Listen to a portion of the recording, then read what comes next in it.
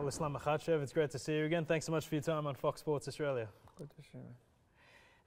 Now, things changed very, very quickly. This card was locked in by the UFC for a very long time, but in the space of a couple of days, it was turned on its head. What was your reaction when you heard that it was no longer to be a rematch against Charles Oliveira, but now a rematch against Alex Volkanovski?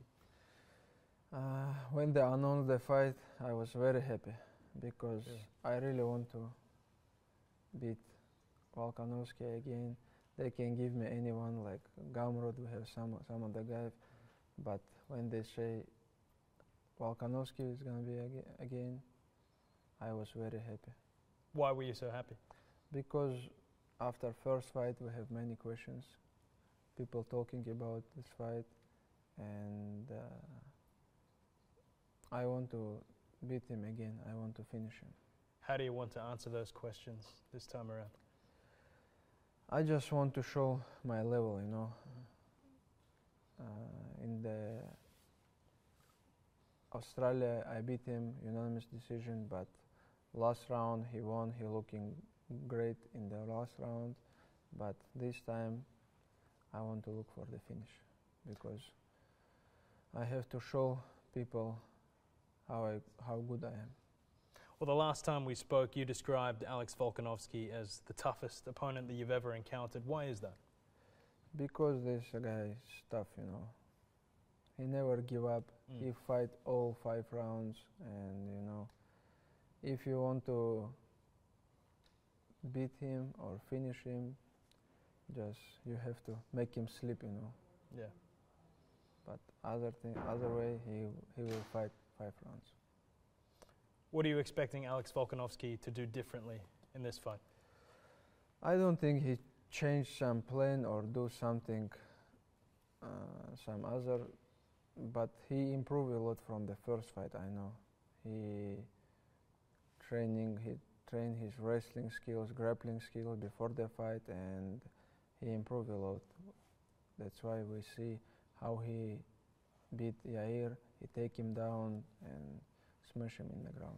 Were you impressed by his performance against Yair Rodriguez? No, I just thinking he will beat him, but not like that easy. Okay. You thought it was an easy performance, an easy win for Volk? I think so. Okay. I might flip the question then, Islam. Do you need to change anything to ensure that you get the win this time around? No, I don't have to change. I just have to cut weight, recovery, and step to the cage. You haven't fought since that fight in February. Are you worried that the inactivity might work against you? Who? The fact that Alex fought Yair, but you haven't fought since February. Are you worried about that? No. Just when you say give me, I'm ready. Will Khabib be in your corner this time around? No, he's not in my corner, but all training camps, he helped me a lot. The last fight you predicted would end very early. You said you'd finish him within 3 rounds. What's your prediction for this fight? No, I don't know which round, where, but I will looking for the finish, and it's gonna be a huge fight for the fans. We will fight, and he have good skills, I have good skills. This is gonna be a very good fight for the all fans. Do you think this is Alex Volkanovski's last chance at 155 pounds if he loses to you? Do you think that people might dismiss him rather as a genuine threat at lightweight? Yeah, I think this is his last chance. This is his last dance in 155. Wow. As well with the way that he fought as well, are you disappointed with the way that his team is carried on after the fight, you know, with all the accusations and whatnot? Yeah, can you repeat about it? Are you disappointed with the way that his team carried on after the fight? Is there a bit of bad blood here now?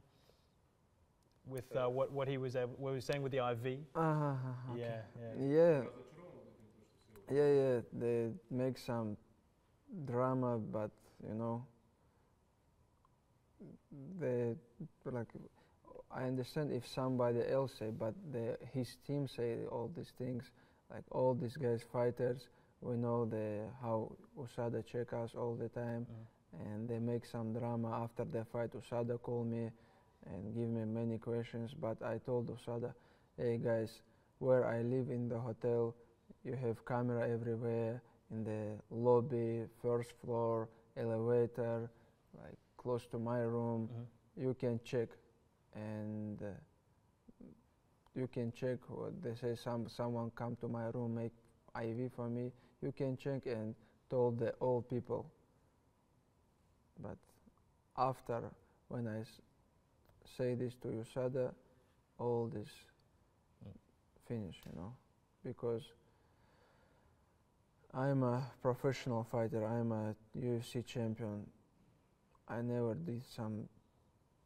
touched some things, you know. That's why I'm for the clear sport, and I follow this all my life.